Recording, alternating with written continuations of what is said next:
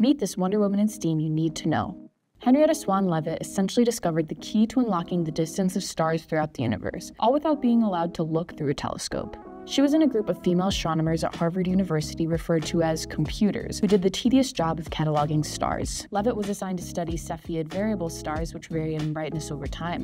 In 1908, she discovered the relationship between period and luminosity of Cepheid variable stars. Although this was a groundbreaking discovery, it was devalued and she was unable to continue her work, as women were not permitted to do theoretical work at this time. Only after her death did astronomers realize her contribution to astronomy, naming the discovery Leavitt's Law. Leavitt's Law is one of the fundamental principles that allowed Edwin Hubble to learn that there are other galaxies outside of the Milky Way, that the universe is constantly expanding, and collect the first observational evidence of the Big Bang Theory. Without Henrietta Swan Leavitt's contributions to astronomy, it's safe to say our understanding of the universe could be quite different. Follow us for more Wonder Women in STEAM.